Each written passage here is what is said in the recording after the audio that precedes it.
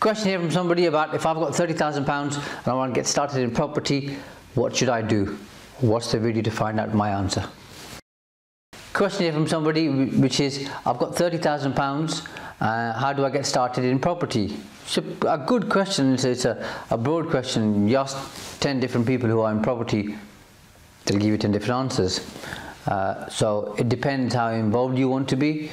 So you could start off by getting into rent to rent, whether that's for single let or HMO properties, or moving on to serviced accommodation.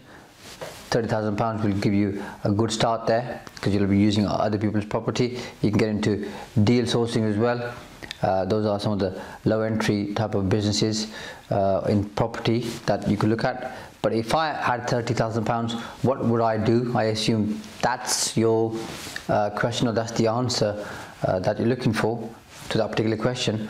And I would start off by doing BRR, so flips, buy a property or two, maybe smaller ones, refurbish them, refinance them, put them on rent. And if I didn't want to put them on rent and I've added some value because I've bought below market value and then I've added value by refurbishing it, then I would flip them.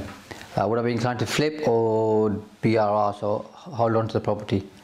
I'd hold on to the property and then try and pull my cash out 6 months later. So I would do that. Even better, I would look into go into a JV with somebody, so I could fund the purchase, they could fund the refurb, and then we could do twice as many properties, and I think that would work really well for you. You could do 2 or 3 of those, maybe more, and you can carry on doing them every year if you wanted to, and then start moving on to slightly larger developments. So start doing a small commercial conversion of 2, 3, 4 flats, and then slowly start building up. I think that's going to work really well for you.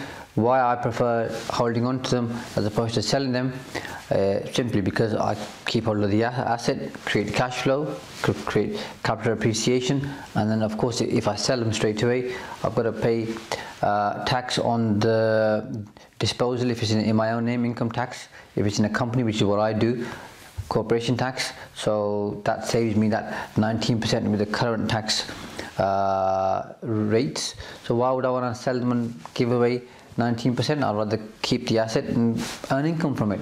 So that's what I would do. Go into flips or BRR with a JV partner, do a few of those, move on to commercial conversions, and then that's going to open avenues up for you to do bigger and better deals.